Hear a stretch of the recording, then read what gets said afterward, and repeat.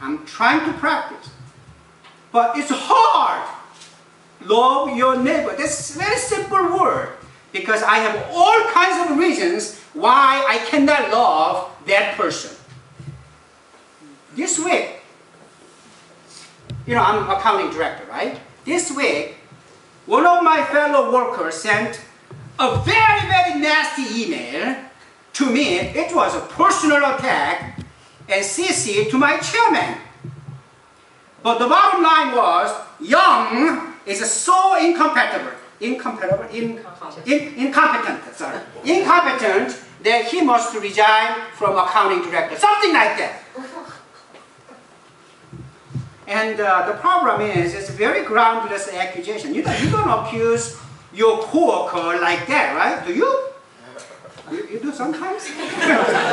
Oh, we are decent people, we don't do that, right? But anyway, if you go up there, right? If you go up there, then there is more jealousy, more competition, more like a sore throat kind of thing. That's happening. So guess what I did? I mean, she asked the question, so I had to answer why that happened, right? So I had to research, and I spent that time and energy, unnecessary thing. But anyway, I made a worksheet, Excel spreadsheet, and I forwarded. Of course, CC to the chairman too, right? And she became speechless. And she responded, well, we cannot do anything about the past. Let's forget about it. Come on! You accused me personally, and now you have nothing to say, and you just go away like this. That's not fair. For the first time in my professional life in America, I was alone in my office. I didn't really say, I voiced F you. I didn't tell her directly, she wasn't there. But I said to myself, that's not fair. No, I'm a decent man. I don't usually say F word. But it was the first time I said.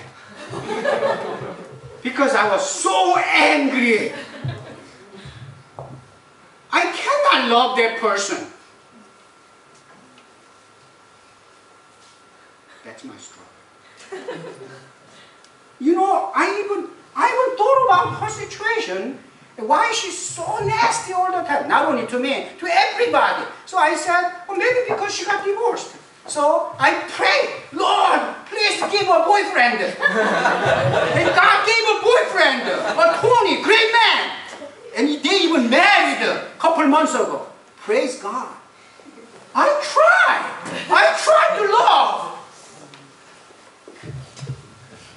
And I said, oh, how can I love this kind of person? How long, Lord? That's it. We all have to struggle to obey God. You know? I don't know whether she will be changed or not. That's not up to me. But there's a certain thing I must do. I must love. That's up to me. And my reward is not here, but God will remember. Each person has a portion that we have to do something for God. Live a life that's pleasing to God. God will remember that. Paul said, your labor in the Lord is not in vain. Because of resurrection, we lose nothing. Sometimes you think, I lose so much. I lost so much. What is my investment? Because of resurrection, you lost nothing. Remember. And you gained everything. Let's pray.